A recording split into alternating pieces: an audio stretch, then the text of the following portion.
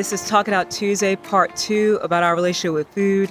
The number one thing that came to mind that keeps on, like, I just have to say it, is that we have to remember how we felt when we were eating the way that we were eating when we weren't in that right place. You know what I'm saying? As far as eating stressed out, binge eating, that feeling in the aftermath, whether it's a tummy ache, a headache, or just feeling like crap. Remember that feeling. Throughout God's word, he always says, remember, remember, remember. And as I was preparing for this today, he was like, remember, you know what I'm saying? Like remembering that feeling and saying, I don't want that to repeat again. That's what has helped me so much. I mean, I don't know if I told you guys before, but I had a thing for gummies. Like I really enjoyed gummies. And even now, like I won't buy gummies for my household because I'm like, I don't want to have it. But now it's gotten a lot better. I'll have it once in a while for our kids, but it was really like off the chain for a while, for some years. My husband would be like, you know, you have candy here for 1 second and then it's like gone. And I remember how bad I felt. Like I would get headaches or my stomach hurt or, you know, teeth issues. I mean, you name it, all those different things were happening. So I remembered that, and that's what helped me.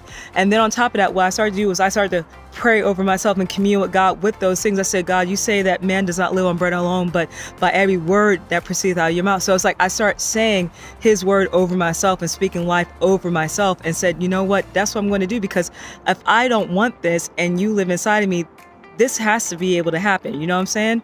And he also helped me change my vocabulary. So I started focusing on terms, not saying bad or good, but saying, you know what, I like to eat healthy, clean eating. I'm flexible with my, you know, all those different things, other things I have written down, eating life-giving foods, having food as fuel. Say that with me, having food as fuel. That's a very good way to see it rather than seeing it like, oh, you know, like, you know what I'm saying? Like, as far as an escape, you don't want to have it that way.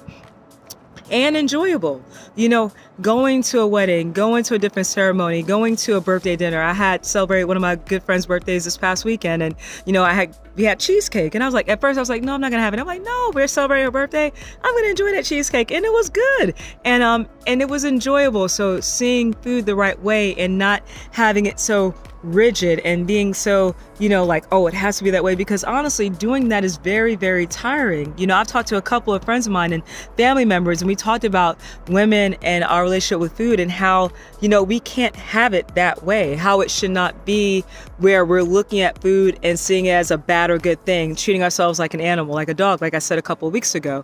It's meant to be enjoyed. It's meant to be something that you do in fellowship with one another. It's meant to be something that you say, you know what, this is life-giving foods, the food that I'm putting inside my body, the greens, the healthy meats, all those different things. These are fuel for my body in order for me to fulfill what needs to be done, in order for me to have, I'm eating life, and therefore I'm able to live life, fulfilling life as I should.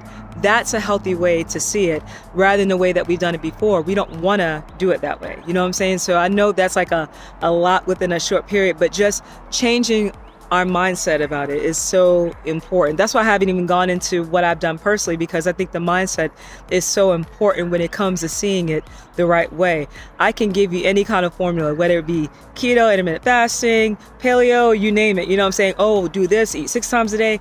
And I can give you any formula that works, and it can be horrible just because the mindset behind the formula is not where it should be. So our mindset and how we see it is so important. And again, friends, speak life over yourself. He says life is in the power of the tongue. Life and death are in the power of the tongue. So you can be speaking life over yourself, or you can be speaking death over yourself. So make sure that you're speaking life over yourself, and do not beat yourself up if you have done those things I've said before. Everything I told you before, I've done it myself. I've binge eat, I fasted and said, I'm not going to eat this, I'm not going to do that. I've done all those things and then some, and I've learned from all of it. And I'm like, you know what, that is just not the way to live. That is not living at all. And I should not give something called food that much power over my life. You know what I'm saying? We just shouldn't. We have authority over that and so many different things over our lives. So why not see it the right way and say, you know what, I'm going to see this the right way, I'm going to enjoy it the right way, and live fulfilling life the way that we should. All right. I hope that this encourages you and this helps you. Speak life. I can't say enough. Speak life over yourself and speak life over other people. Have an awesome Tuesday, and I will see you next Tuesday, and I will see you for Work It Out Wednesday for tomorrow. You have a great workout. All right. Love you guys. Bye.